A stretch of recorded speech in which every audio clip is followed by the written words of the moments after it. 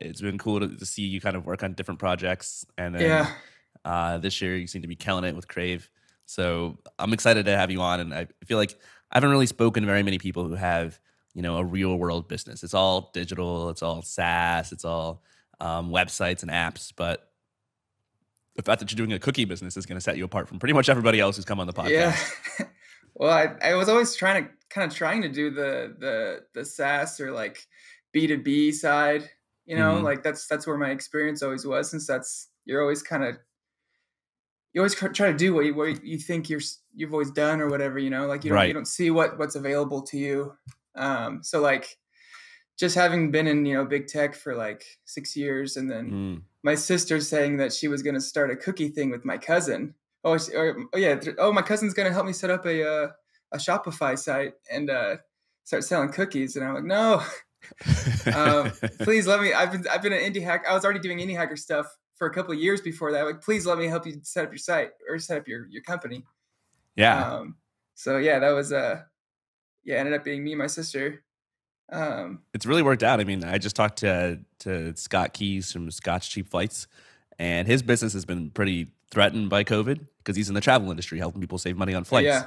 And you're in the food industry. I think most food businesses are also suffering. Most restaurants have been closed down, but you, on the other hand, are thriving. You've been blowing up. You've been posting these milestones on Indie Hackers about how you're making $100,000 in revenue every month, and how COVID has been like almost the best thing that could have happened to Crave Cookie because you're in the delivery business. Is that just pure luck, or is that like you changed your Um, business model because of COVID?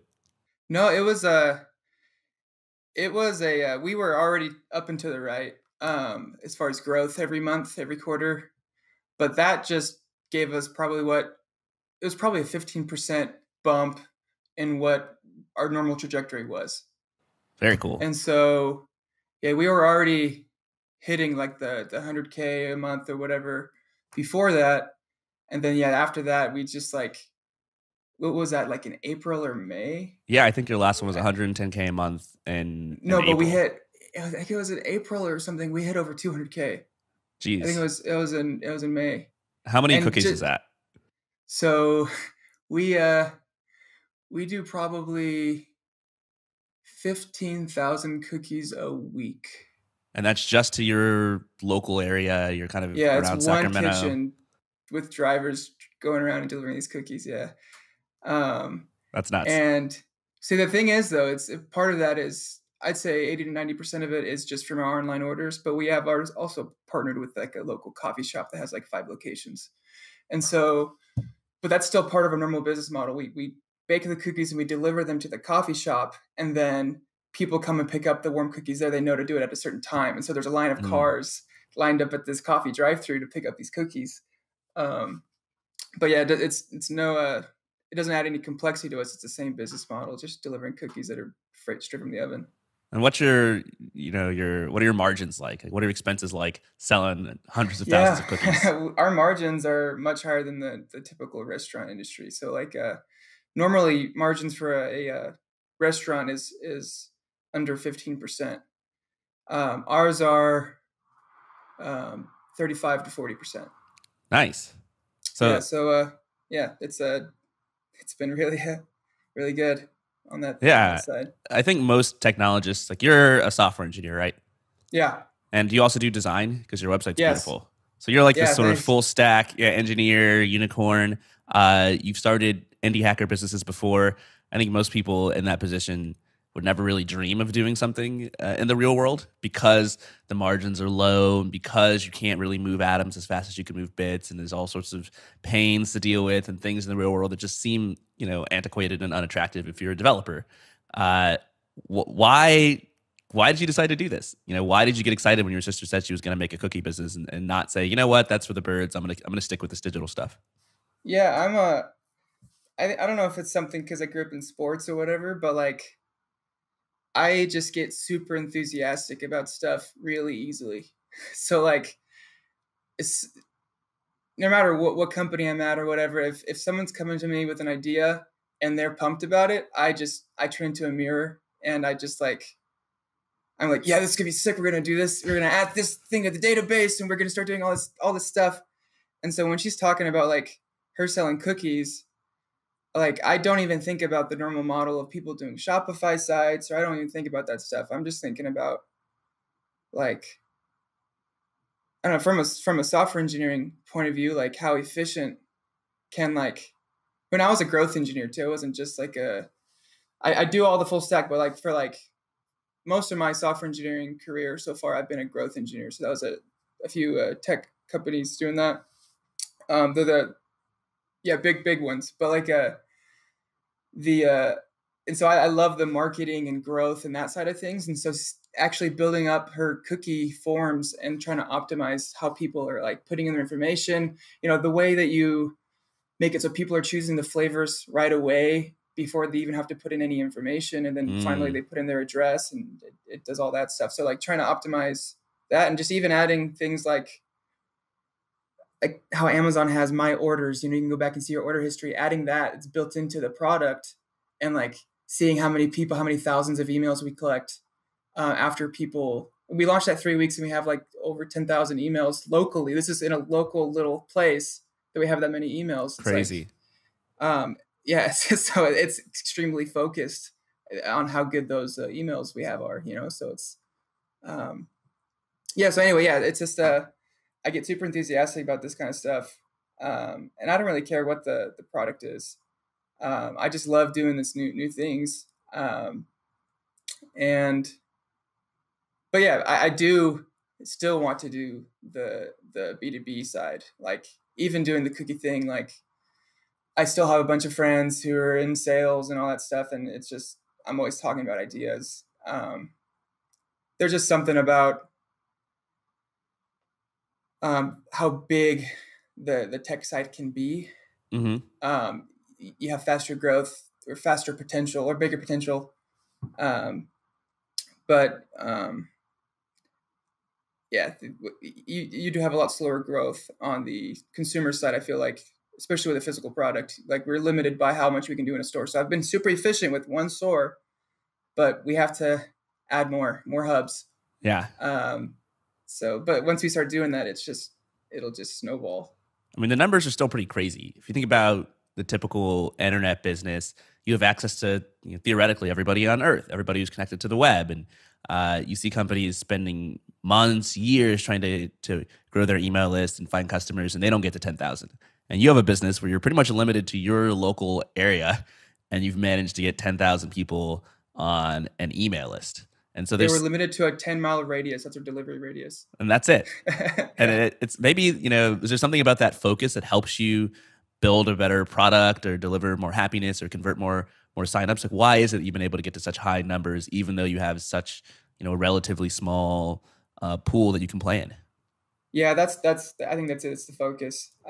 It's the so this is the thing, because I always loved building my own stuff, and so like with the effort it takes to build things, you're actually kind of constrained in how many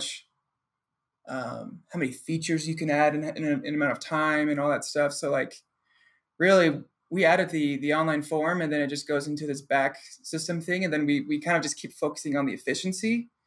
And so as we just get a high volume of cookies, they're still always straight from the oven. And like, that's the kind of stuff where a lot of customers complain about certain things, like, oh, I can't mix and match the flavors in a box. I have to buy 2 boxes if I want 2 flavors, but that's part of our focus. We see in our system how many cookies we have to make for a 30-minute time slot. We have to do this many chocolate chip and this many churro cookies or this many sugar cookies. And we know that's each box is whatever. So we just kind of make all the boxes, and then we start grouping those for the drivers. So it's like, yeah, we're extremely focused and limited in what we'll do. And so that means that you can just guarantee quality at that point. And so people are just constantly ordering these cookies. Our what's it called? Our recurring customers. It's really high.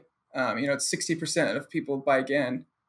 And so like they're just always quality cookies, and they're always, people are so surprised when they're like straight up warm when they're pulling them out of the box. Yeah. So like we just made them. So it's like, yeah. I've never ordered cookie delivery, but I think I would also be surprised if I order and the cookies come and they're super warm because that means you've got your shit together. You're really thinking about the Yeah, customer experience. it's definitely one of those things where if you were to make cookies at home and you have them straight from the oven and they're still kind of falling apart, you can't pick them up yet. We're almost at that level, but they're really fresh, and you can totally tell that we just made them. But yeah, there's other cookie companies like this in different parts of the country. We were the first ones to do it in California, and so yeah, like in the Mountain West, there's a lot in like Arizona, Utah, Colorado, and that kind of area. Um, but as they're growing, they're doing a lot of with franchising and all that, and we're finding that a lot of their quality is going down really fast, and as they're kind of really branching out and not really they're growing too fast, a lot of these places. So yeah, we're just extremely focused on the quality. We only have one location right now, so it's a lot easier to do that. But that's part of the challenge. That's the fun part, scaling that. Yeah. So the goal, I think, for most indie hackers that I talk to is usually some form of freedom, right? They don't like working a normal job because you get a monetary ceiling with how much you can make with your salary. You have to work on this sort of fixed 9 to 5 schedule. You can't control the time that you work or all sorts of other things. You know, when you have your own business, you can control all of that. You can work from wherever you want. You can work with whoever you want, your sister, your friends. You can be as creative as you want. Does any of this stuff align with why you're building and growing Crave Cookie? What are your goals? Yeah, I think I started doing all the indie hacker stuff because I had all those same goals. Um, but I think what it was is I was just kind of uninterested in the companies or the um, just the dynamic of the way that I was assigned work at some of these companies. It is a freedom, but like this is one of the things I really like about like the Netflix culture doc, and it's part of their big culture thing is they have a um, they call it like their freedom and responsibility is a big part of their culture, and I really like the just the enthusiasm and freedom of doing something. So I don't care if I'm working for someone if I get the that freedom and that recognition of what you're doing is actually having an impact. Yep. You probably even have more opportunities in a big company to do a lot of things because you don't have to focus on every single little thing you do as a founder. Um, but yeah, the I do like the freedom, but it's also because I love the enthusiasm. Enthusiasm is contagious. I do feel a little lonely when when you're a founder and you're not like just talking to your colleagues and you're not a Yeah. founder. You're just bouncing ideas off people, and there's no politics involved with that. Being a founder is an essentially kind of lonely job because even if you have employees, their concerns, like you said, are much more focused. They're not worried about the entire business. They're not wearing every hat. And there isn't really anyone, I guess, besides other founders or perhaps your co-founder or investors who can really, empathize with exactly what you're going through at any point in time, who are really like, your true colleagues. Who's Yeah, running it's who's running Crave besides just you? Is your sister yeah. helping? So it's me, my sister, who's running all the cookie R&D and like the kitchen efficiency, and then my brother-in-law. He's running the operations side. What a phrase, cookie R&D. Yeah, and yeah, but I think that there's something about being on a team with other engineers and other designers who have your same skill set and being able to talk to them. When I talk to my sister about engineering, she has no idea what I'm talking about. Um, so I could talk about the business, but you can't talk about like the user experience that people have, like the Yeah. different features I want to add. She's like, that sounds cool. I'm like, okay, I'll add that. um, but yeah, that's I've seen you posting on Indie Hackers about kind of the tech side of Crave Cookie, talking about how you've kept things simple, your server costs, etc. And like that seems almost like it's your escape, where you can talk to some other developers who actually care and know what you're talking about, and aren't just going to be like, okay, cool. yeah. So I like that's one thing I like about like indie hackers and hacker news or whatever. It's like you'll see people with comments, and then I say, actually, I use this technology. Like there was just a post on Hacker News recently about like Crystal, which is a new programming language, and I'm actually all in on Crystal on Crave. Like that's our server language, And it's not even at 1.0 yet. So it's kind of a bad choice from a business perspective, but like, I don't care. Well, this is the freedom But you get as a founder. You can do whatever you yeah, want. No one's going to say, and don't do that. It's a bad choice. If it's fun for you, you just do it. yeah. Um, but being able to like, yeah, it's just because I feel like I'm actually onto something when I'm doing everything is extremely simple, but not going all in on the no code side. Mm. Because there's a way, like a lot of people try to do that with like Rails or whatever, but I'm not even using a framework for the website. Like I'm just straight up. I guess that would anyway. Yeah, I everything is on one server in production, and there's a SQLite database, meaning it's not a separate database, not a separate server. It's literally a file in that same database. Yeah. When I started it, I was just writing to a JSON file, the whole database. That was it. And I was reading and writing from that file. And as we started to get too many orders, it's too slow to read and write. So I just moved it to SQLite, and I've never changed it. I had to do things like change the way I do my database indexing to speed up my queries and all that. But yeah, it's just getting super optimized, and it's cheap. Like we're paying less than $300 a month for the server stuff, and that includes like the deployment and all that. I have another server for deploying and building all this stuff, but So what kind of stuff are you building? Like if I am a customer experiencing Crave Cookie or I'm an employee of Crave Cookie, what are the sort of digital properties that all this code is running? yeah, so most of the code or most of the app is on the admin side. So that's very similar to how in Shopify, when you log in, it's shopify.com/admin, and that's your as the store, that's your side of the app. Um, and so from there, when people purchase cookies, it feeds into our orders, and we can basically view all the orders. There's a lot of filters and things for viewing orders, view it by time slot, by customer, by whatever. And in the orders, when we get all these orders by time slot, we have to like group those because we open up maps in the app. It'll open up maps for each time slot, for each 30-minute time slot, and you can see the clusters of where all these orders are. Um, so we have people who are literally clustering these orders on the map in the app, like grouping them, and then when a driver is available, we start giving them these groups of clusters. Like, here you got these 5 orders, and then the next hour you got these other 5 orders. Here's 10 orders of cookies. Go. And so the software, that's one of the benefits of me being a software engineer. Like this cookie business wouldn't have all these little tools, this little competitive advantages of a local delivery business without me kind of customizing all. Like I'm using Google Maps, all their APIs, and with the built into our admin dashboard. And yeah, just there's other things as far as like flavor management, calendars, all that stuff for when flavors are available, or delivery hours, how many deliveries per slot. If we have a driver calls in sick, we have one less driver for that few time slots. Yeah, a lot. Sounds pretty complex. I mean, if Yeah, I go there's to order from a website, like a typical website, half the time I'm not even sure they're gonna get my online order. Like their website looks like it was made in Microsoft Paint. I'm like, is this even gonna work?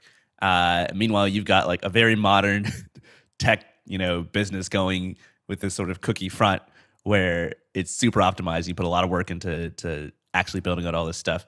How much of an advantage does that really give you? Does that help you save a ton of money? Does that help you make your business much more efficient? Yeah, there's features that before I added them, like before I added the maps that were built in, you literally had the address. That was a link. You would click on that order's address, and it would open Google Maps in a separate window with that icon. Mm-hmm. And when we have in one time slot 60 to 70 orders in 30 minutes, you can't go through and see where each of these are. You're trying to guess by looking at the street name where a driver, like which orders go to which driver. And I wasn't grouping them either. Like you were just assigning them individually to a driver, and it was a lot of time. When there's 60 or 70 of them and you have one person assigning orders, you have to do one a minute. That's insane. You literally don't have anything else. You can't take a bathroom break. And so it's more like the technology has enabled us to have a higher ceiling of how many orders we could actually fulfill, um, based on how efficient the assigning and grouping and making sure the driver has the maximum amount of orders in his car when he's leaving. Right. Um, Otherwise, yeah, you're giving him, and then you realize that two drivers are in the same area, then one has to drive across town after that. It's just really bad. And so yeah, there's even more. Like now that we're doing all this with grouping, like I could start adding software to just start clustering these groups automatically. I don't need someone to assign them. It's more ideas I have, and as I keep doing that, the software is more valuable, the business is more valuable because we're actually innovating. And there's a lot of restaurants that probably want to use this stuff. Like yeah, you can strip this out and basically sell it yeah. like white labeled to any other restaurant that's doing its own delivery. Yeah. There's something so fun about building internal tools, because your sister, she's doing cookie R&D. Her customers are really the people who are eating the cookies, right? She needs to make delicious cookies, make sure their process is repeatable. Your customers, as sort of a CTO, technical co-founder, are to your employees, making sure, like you said, your delivery drivers can take a bathroom break, making their job as easy and efficient and painless as possible. And when you're developing code and tools for your own employees, it's just wonderful because you get such good feedback. Like these are people you see all the time. You can talk to them. They're not, it's people you have to hunt down and try to figure out how you're going to talk to your customers. They're right there working for you all the time. And it just, I think, creates such a positive feedback loop where it's much easier to make sure you're building the right thing. Yeah, that's one thing that's the reason why I don't always like remote work is there are some of these feedback loops, especially early in a company when you're building internal tools and you need to see the people using them. So I'd have to visit the warehouse a few times and actually just sit there and watch them or just talk to them about it. Cause they don't always, like, a lot of these people they're young. Like our manager of the warehouse, is a girl in her 20s. And like, I don't know if she feels intimidated to always give me all these little feedbacks about, hey, this thing is broken, or there's a bug here. Like it's just, yeah. So like actually being more involved with that, with the customer tooling or the employee tooling. But yeah, it's not just the employee side, since I do run the form that when people check out and like their confirmation and their orders page and their billing history and all that stuff. So it's like doing both. One engineer, it's a lot of work. Yeah, so it's just you writing all this code, doing all this design. Let's talk about. Thank goodness there's all these third-party tools like I use like Stripe and Google Maps and Twilio. I'm like, man, this would be impossible without that stuff. I think it's easier than ever, or maybe not easier, but it's more empowering than it's ever been to be kind of a solo developer starting an online business, because you can do all this crazy stuff by yourself, and it's not easy. I mean, you still probably have to work a ton. You still have to be good at what you do. You probably developed a lot of skills over the years, but it's possible. You actually can do it. And that means that you can basically scale up an operation like this with as few costs as possible. You don't need a giant team of developers. You can just do one thing and have a ton of profit. And also, I think you just get the increased efficiency that comes from having a small team where you don't have a ton of communication overhead. Right? You don't have a bunch of other developers or managers or people you have to communicate your product plans to and take 6 months to develop a feature. You can just think of something and build it today because you're just a team of one. Yeah, but that also means I get excited about a feature and it's not really the most important thing, but yeah, I don't care, and I love seeing this thing out. And actually, most people, yeah, I get this hunch to build something and it's not like as important as something else, but people are excited when they see it, especially like my sister or whatever. So that's just being exposed to product development and product managers. They always have these features they want you to build, but now I actually get to go off my hunch and build what I feel like is distinguishing, like just little things like when there's only 1 or 2 orders left in a time slot, like just actually showing that in that time slot on the form, like that kind of stuff. Like it's not as much of a priority as online shipping, like actually us shipping cookies in the mail, because we probably make a lot of money from that. But I want to really optimize our current business model before I start adding all these other things. Because the likelihood of me going back and optimizing these things when I have 2 things on my plate is a lot lower. I've got a kind of a recency bias rule for myself in indie hackers, where I'll always get excited about some new thing that I've thought of or someone suggested that I really want to build. And usually whatever I've recently thought of just becomes by far the most exciting thing in my mind. And anything else kind of gets pushed to the back. And pretty consistently, it's been the case where if I am excited about building something, that excitement outweighs like my rational decision making process, and I haven't really thought through it. So my rule for myself now is basically I have to be still excited about something a month after I first thought about it for me to actually build it. I'm not allowed to just build anything that just comes to mind. Otherwise, I'm going to waste a ton of time. But it is super fun to just indulge and do whatever you want, and just use a programming language that you want, build the features that you're excited about, and realize that like it's probably not going to kill your business, and you're having a lot of fun doing what you want to do. Yeah, everything does go in my backlog, and I do order it, so there's at least some accountability there. But yeah, I do feel like that if you're excited about something, it'll show when you build it. And if I'm excited, I'm feeling it, I'm in the zone, I'll put a little extra touch on my form validations, all these different things of how the form is processing. If it's just a pain to you, you'll forget to put the little loading icon when someone clicks on a form. They're like, is it submitting? I don't know. That kind of stuff. So you do need to be excited about what you're working on, because then what's the point? If you're a founder, you need to be excited about it. So let's talk about how you got here, because you weren't always running a cookie business, and your previous indie hacker businesses, or at least your last project, was a SaaS business. It was all online. Tell me about that. What were you working on? How'd you come up with the idea? Yeah, my last thing was called Gamify. And that was a tool that was basically for gamification. And you make these achievement lists that people can embed inside of their app.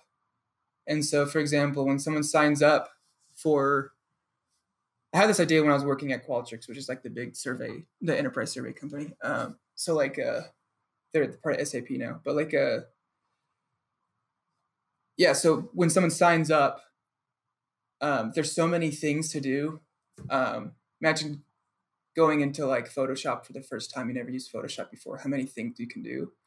You kind of want a list of things. Hey, just draw a square for the first time.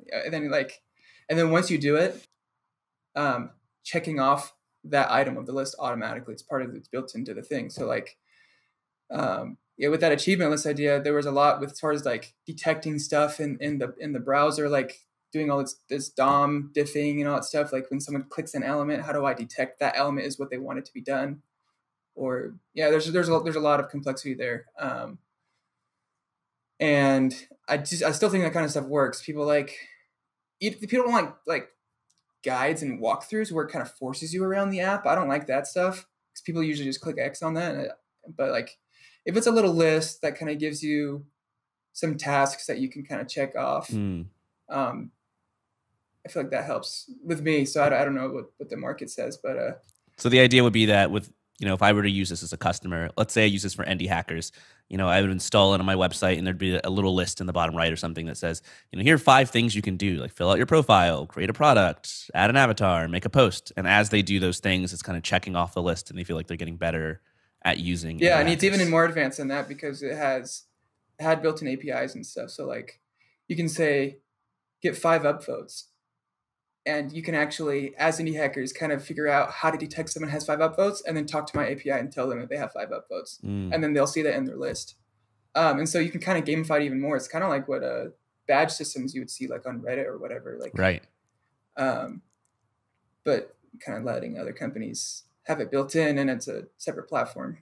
So why did you stop working on this? Like, what was kind of the arc of the story? Yeah, so like with B2B, it's super important that you have a people person on the other side. So I had a guy he's a VP of sales at another tech company. I still talk to him all the time. We're still talking about ideas, but like it's more like I was completely in on the code and building and the design, but then he was still in the let's see if this is viable, even though I already built everything. So he's kind of just like floating ideas, or he's kind of just trying to talk to some people in the discovery phase. So I kind of jumped the gun a little bit. By a lot, I spent too much time on this thing. Um, How much time? Probably 8 months. 8 months just coding it. Yeah, Wow. Before you had any it's sales. it wasn't a full time job, but like 8 months of time. So like probably if it was a full time job, it probably would have been 2 or 3 months. Mm. Um, so yeah, and so he was kind of floating. He was talking to people on LinkedIn.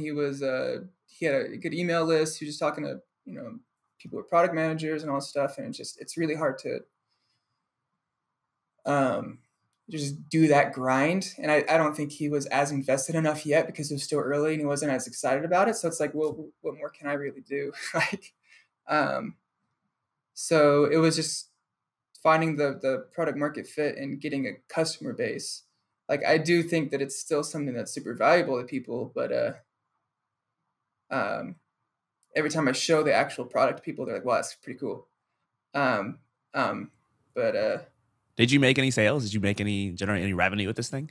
no, Never got to the point where you sold anything. And what was it like no, deciding I to? didn't even have a payment form or anything up. It was still in the beta stage. You're still building it. Yeah. So what was it like deciding to quit that? What was that decision like?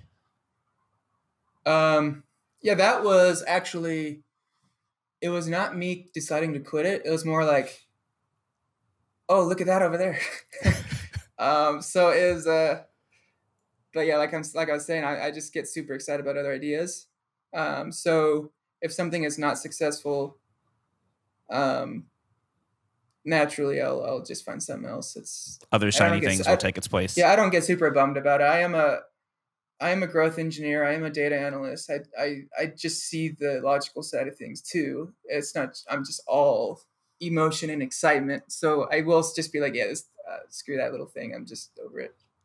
So I Um, assume the shiny thing that distracted you was your sister saying she wants to launch a cookie company. um, what was, yes, that was around the same time. Yeah. Um, I started that when I still lived in Seattle. Yeah. So that was a not long after that. That was in 2018, late 2018. Yeah. And you're thinking, okay, I'm a growth engineer. My sister wants to do this on Shopify. I can make this so much better, so much cooler. Where did you start with Crave Cookie? What's the first thing that you do? Yeah. So we did look at all the stuff with Shopify. We looked at all this and how expensive it is. Just for an MVP, I don't want to have a commitment of like how much I have to pay a month, like $60 a month or whatever it is, plus a bigger cut of your sales. And then, so like, oh, I can easily build a website. I can easily build a form that feeds into a JSON file. Um, and we just handle payments through Stripe or whatever. And then when you go to the admin side, you just see all the orders. And it's pretty simple. And once an order is marked delivered, it filters that one out. You don't see it anymore.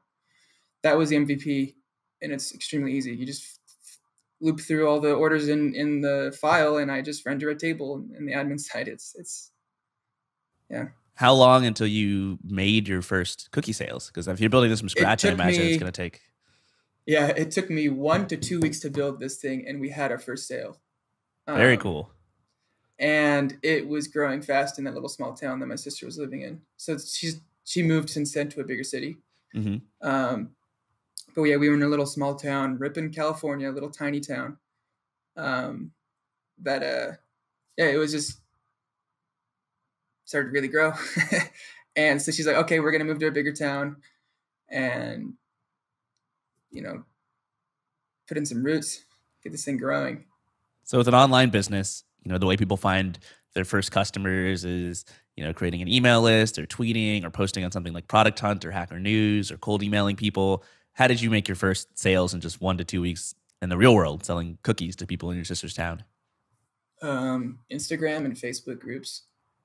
Um, this was in 2018. So yeah, she just started contacting people she knew on Instagram and Facebook, just announcing that there's these warm cookies available. So like, yeah, I think people kind of like the idea of just buying some homemade cookies, but it definitely looked different than just, oh, this girl I know is selling cookies. Because once you go to the website, it definitely doesn't feel like a some local person selling cookies.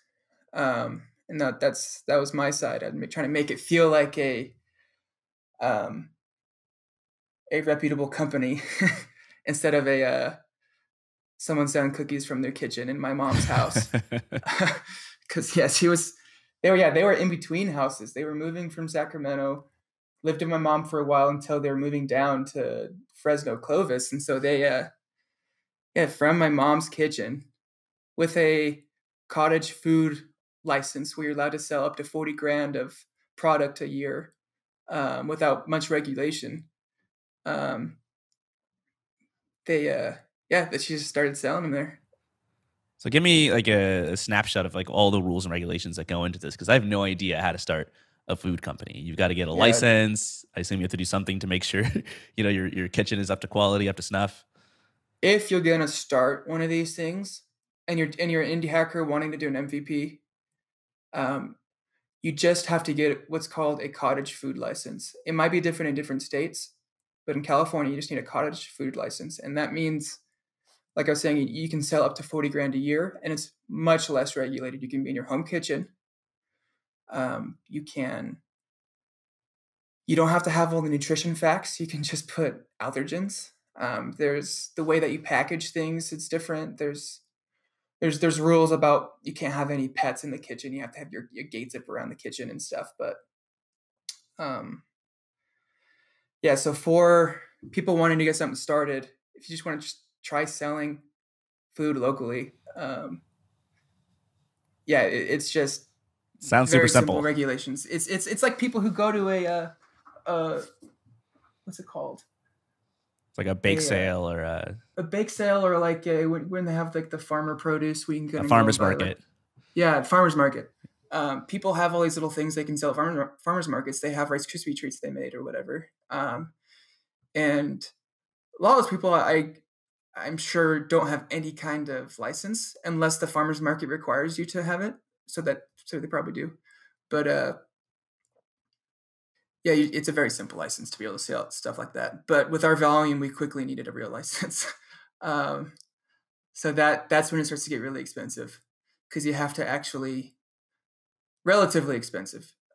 We don't have a huge storefront with all the seating and like the nice bathrooms or whatever. So like it's different. So we just have a warehouse you don't see, but it's still there's still regulation you have to have with it, the way that the kitchen is set up, the way the ceiling has to be over the kitchen, where you store your ingredients, how you store your ingredients, the dress code for people making these things, the hairnets and all that, and um, yeah, there's a lot to learn.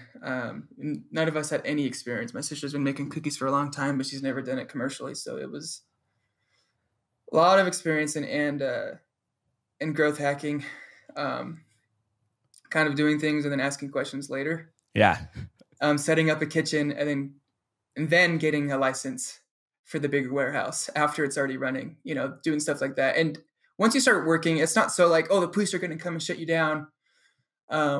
You're working with the county to get these things set up, and they know you're working with them. They're going to give you some slack if they know um, you're trying to be legitimate and you're running it. You're trying to start a business. Um, so that was good, and especially since we were working with a coffee shop and they had some experience doing that. So you really need friends who have any kind of experience in it, and you'll find that if you're doing sales and you're working with people.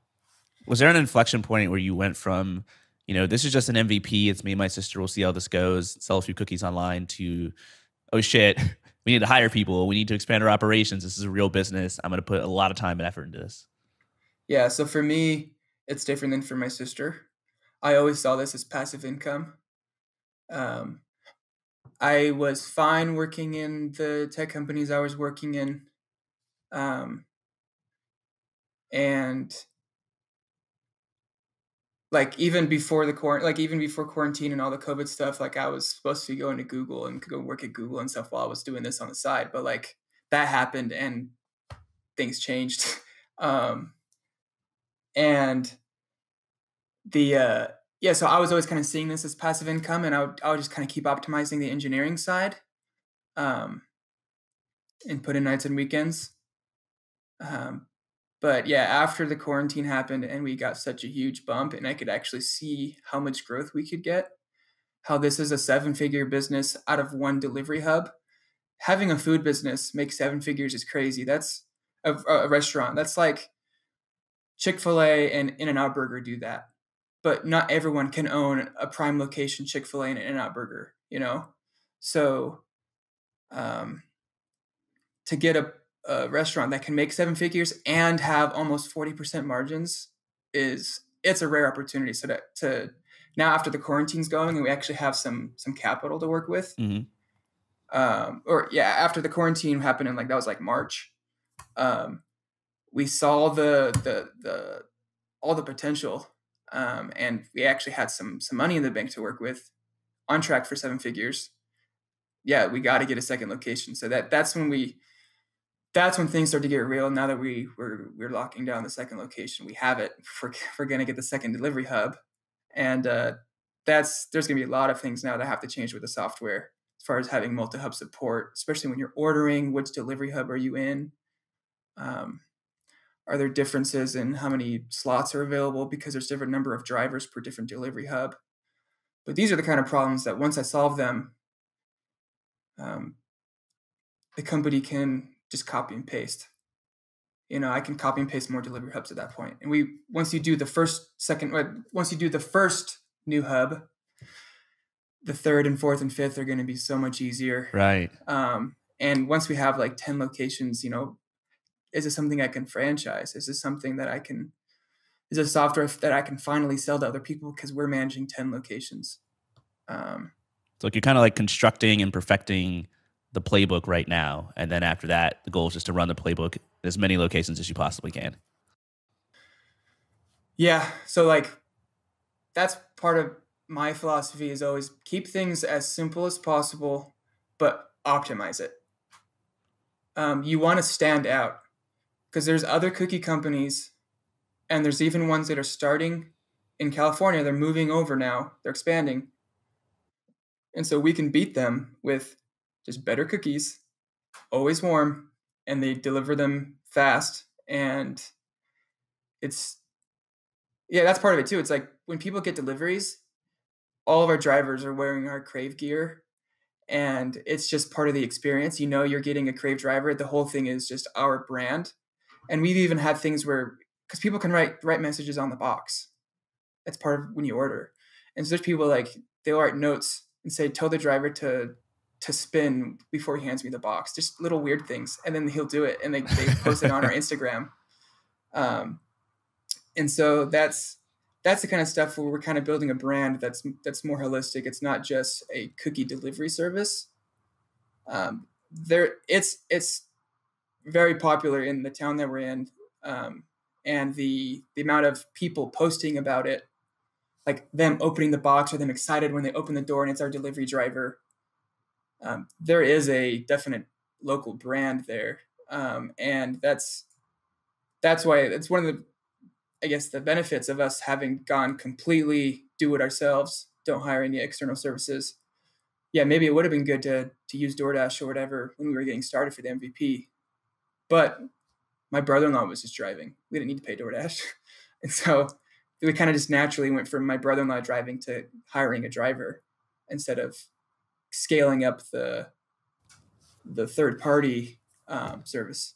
Yeah, that strikes me as a pretty crucial part of how your business works, because most restaurants that do delivery, I mean, you're always faced with this choice. Do we do delivery ourselves? Do we hire our own drivers? Or do we use one of these services like DoorDash, Postmates, Grubhub, Uber Eats? And it's not just delivery. Like, all these services provide discovery too. A lot of people figure out what they're going to eat because they go onto these platforms and see a list of restaurants. But since you're not using them, you're not there. You have to somehow get people to know about Crave Cookie and want to order you without you being a part of all these delivery services. What's been your sort of strategy for growth? You know, how have you been able to reach so many tens of thousands of people? It's been completely organic. It's people posting about us, and that's the benefit of us being a hyper local company. When people post, it's their friends and neighbors seeing it, and so, and those are who our other customers or potential customers. And so once people are kind of raving about a local cookie delivery thing, it's it just spreads really fast. And so there were some things that injected the growth, like getting featured on some prominent local people's feed. It's not like we paid them or anything. It was organic. But then like a news company, like a local Fox station or something, wanting us to be on their morning news for local cookie delivery for National Chocolate Chip Day or something. We gave free cookies to like policemen and firefighters, or I don't know what it Yeah. was. Yeah, so it was that kind of stuff that got us to be more discovered at first, but then now it's just mostly people posting about it all the time, and then that gets other people to see it and like, oh yeah, I'm gonna buy some cookies right now. And then yeah, we'll post things on Instagram or but yeah, we haven't needed to do any email marketing at all.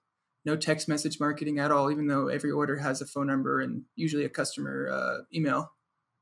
We haven't used those ever to send marketing stuff. So yeah, we just been having hyper organic growth, and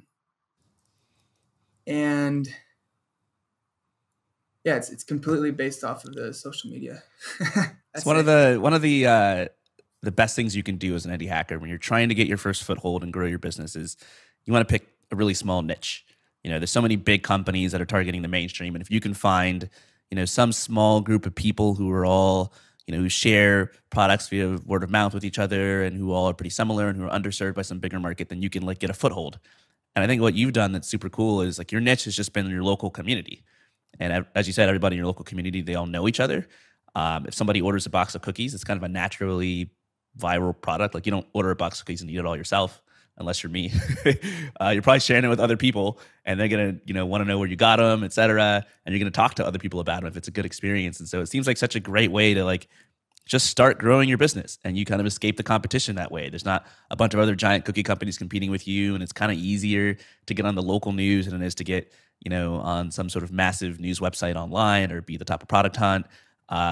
Everything is scaled down, and there's just much less competition, and you can just really shine and then grow from there. So I think it's pretty cool to see the way that you've actually executed on this. Yeah, and having the big tech experience, I see how cutthroat the big tech world is and how optimized a lot of that stuff is for marketing and all that stuff. And taking that down to the local pond, it's much easier. Right. And from that side, there's things that are harder, but also from the sorry to go back from the growth thing, we did also have early on gift messages that we handwrite on every box, so you can, when you're checking out, put in it's less than 150 characters or something, but we'll write it on the box, and so we get a lot of gift orders. So people are gifting them to other people. It's a very creative gift. It's a box of cookies from a local cookie delivery company that are huge and warm. So it's like, and it's a handwritten message from that person. So it's a lot of gifts, and that gets people to discover it. Super smart. There's nothing more viral than a product that you can gift, you know, like a Hallmark card. You never buy a Hallmark card and just keep it. You give it to somebody, and then now they know about Hallmark cards and they'll want to give it to somebody else. And so it's kind of built into your product to be viral. And if you're, you know, selling cookies as gift boxes, that's such a great natural way for the product to basically be something that others discover. And it's not something like with online products, a lot of people will put a feature in there where they'll just say, oh, you know, share this with a friend. Here's a share button, you know, and it's like, well, the product isn't naturally something that you want to give away. So why would anyone use that? But with something like cookies, kind of is, you know, it's a great gift for a birthday or Valentine's Day or any sort of thing like that. And so, you know, if you just like nudge people to do it, you're not trying to convince them to engage in some totally foreign behavior that they wouldn't do normally. You're just, you know, sort of going with the flow and sort of a judo move. Like, hey, people want to share cookies. Let's just make it easier and make that experience better.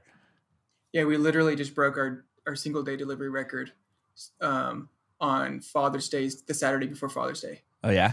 And so that just, yeah, it's all about the gifting. It's not all gifting, but yeah, it's even if you're like me, I'm kind of a health nut where I don't like eating a lot of like Cookies. cookies or just processed food in general. Not that it's just when I say processed, I just mean like not whole natural ingredients. Like I like bland almost. Like I'll straight up just put cucumbers and carrots in a bowl with some peanut sauce on it. Like I like the simple, but like even me would gift these to someone because I know it's nice to gift them, even if someone just has a few bites. They're still really good. And yeah, so even though I don't eat our cookies, I definitely enjoy my samples. So let's talk about the you're talking about the sort of competitive landscape with a local business, and some things are easier. There's less competition. Your competitors are less sophisticated. They haven't done marketing at a big tech company. They haven't optimized everything, and so you can kind of compete easier in the smaller pond. But there's some things that are harder because it's local. What's harder about a local business? Yeah, once you start doing local business, there's just more regulation. Local business is the way that business has always been done before tech disrupted it. And so there's human history of regulation, or at least American law history of regulation. And so there's a lot of hoops to jump through compared to just starting an online business. It's where it's still kind of the Wild West. You kind of do whatever you want. So there's the regulation side. There's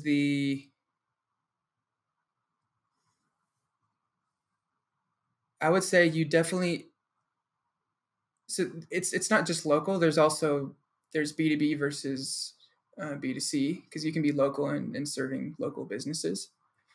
But yeah, we're serving local consumers. And so in any consumer company, you always have to like have that strong focus on your brand and reputation. Right. And with local, it's crucial to have a good reputation and so word of mouth spreads, because we don't even have a location, so people aren't finding us on Google Maps and reading our reviews. There's no location to look up. And so we are kind of lucky that there's not any like bad reviews. Like my cookies were too soft, they're undercooked. Like, oh no, because like in the first slot of the day, sometimes like when the ovens we haven't warmed them up enough.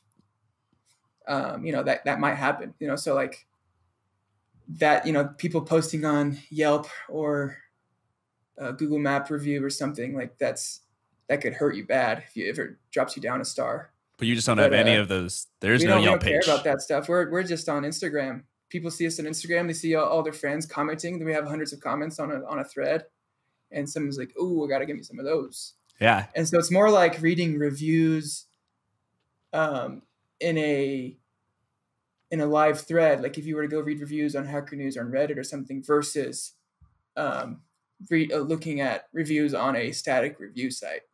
That's more of like where our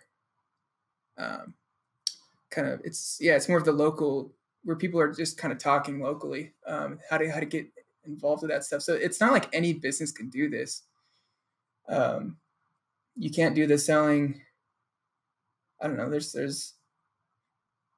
lot of stuff you would sell locally like that. Like it's just, I don't know. It's, at what point does like the homemade factor really like help you versus hurt you? Like if you're selling suntan lotion or sunscreen or something, like, can you do that homemade? Who wants to buy that? It's a solved problem or something. You can just go do that, whatever. So like, do you want to, but like chapstick might be okay. I don't know if you want to be someone who's making, like, I have my own beehives and I have this my home, like my beeswax or whatever. Like that might be something you can do. Or like my uncle owns this, not my uncle, I'm just saying it's an example, owns a dairy farm or something. Like maybe I can try to do a different kind of local delivery for the milkman, try to do that again. So there's certain things that might have a certain kind of cachet or certain vibe, that you can do kind of this premium homemade kind of product. Have you thought about that, expanding into something besides just cookies? Yes. um, that's definitely um, something like I want to make smoothies. I love healthy food.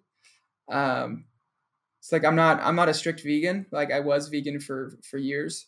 Like I still don't do dairy or anything, but like so I do like the healthier plant-based kind of stuff. Hmm. And so I think just having something like these premium smoothies that people can get and you just deliver them.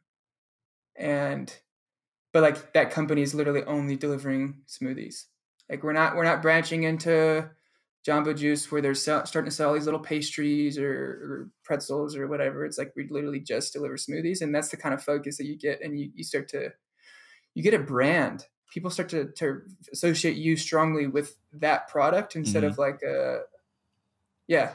So if they see you as premium cookies, premium smoothies instead of a cookie company or a smoothie company. So like another thing is like we've had a lot of change in the last, what is it, 50 years since the rise of fast food.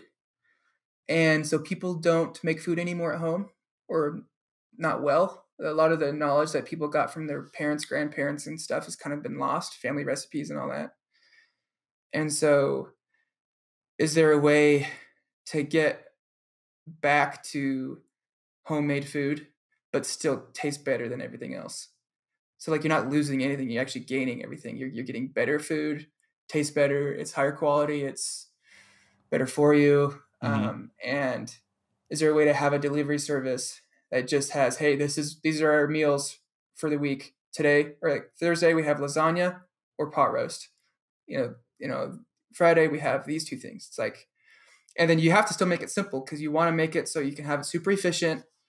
But then you start sending out these foil trays to people. So like families, moms, whatever can buy actual good dinners, but it's way more convenient and better than everything else. Like there's really not anything like that I know of. But it's just super focused and it has a really predictable calendar that you can look at and it has variety. Because a lot of the things with variety is people think that having a big menu is variety. But I like change. People like change. People like changing seasons.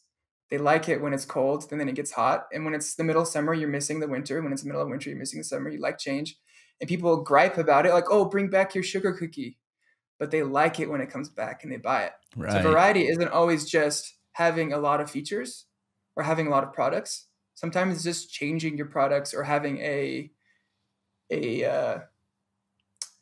just a calendar or I don't know, just a rotating, um, revolving product line. So like that's when we added flavor of the week, and we had our churro cookie, which was our second flavor, and it was very popular. People love it.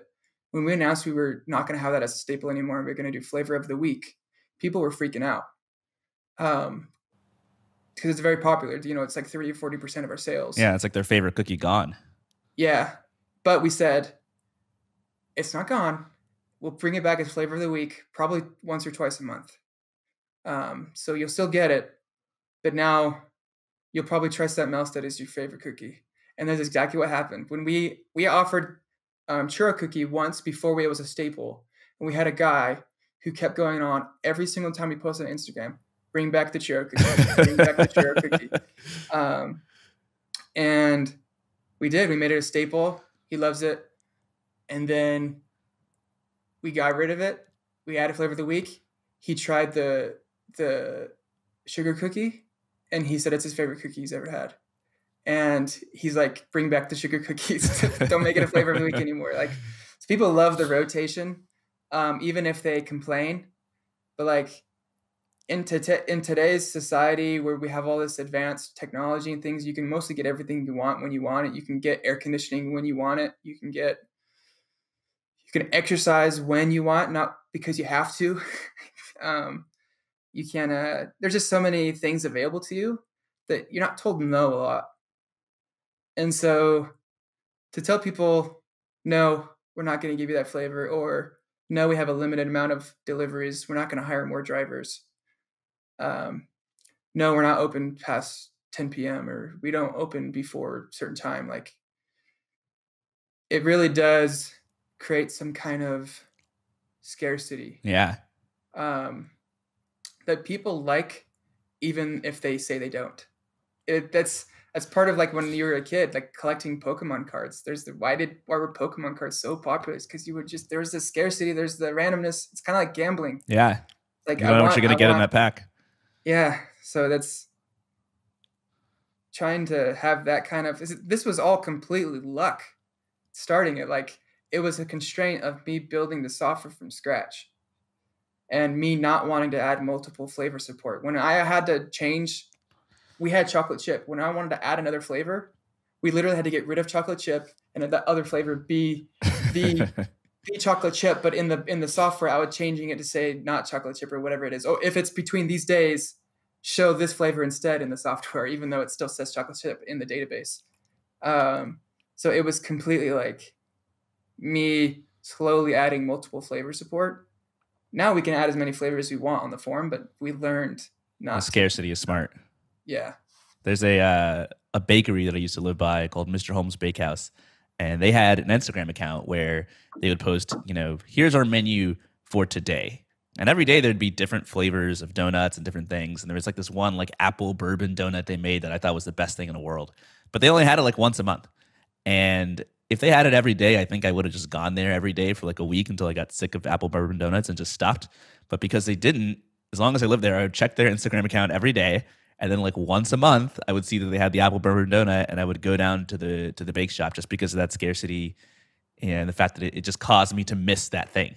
They don't let me sort of gorge myself and go over the limit. They kind of limit how much I can get of the thing that I want, which makes me crave it even more, and it makes me a more loyal customer over time. So I think that's super smart, and it's super, it's in line with just what psychologically we know about marketing and selling. People like scarcity. Yeah, we sell out daily, and so by the end of the day, like if you're at 3 or 4 o'clock, there's no time slots left, and we deliver till like past 9, and so there's definitely something to it as far as like limiting what people can do. Yeah. Even if we could hire a couple more drivers and get a few more slots in there, just let it sell out. It makes people have a higher opinion of your company just because they think it's more premium and everyone's buying from it.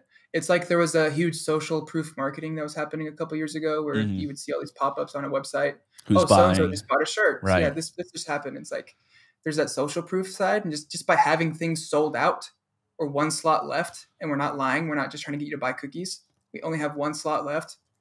Then yeah, there's some social proof there, and it gets people to continue to associate you with a higher quality. There's a good book on this, and it's not a business book at all. It's just a psychology book. It's called Influence by Robert Cialdini.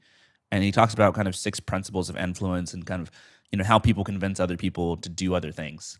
And 2 of the big ones are scarcity and social proof. We like to do things if we know that there's a time limit. We know that, there's not a lot of resources to go around. We want to make sure we get something before it's too late. And social proof, we kind of take our cues from other people. We see other people like things, and we trust those things more.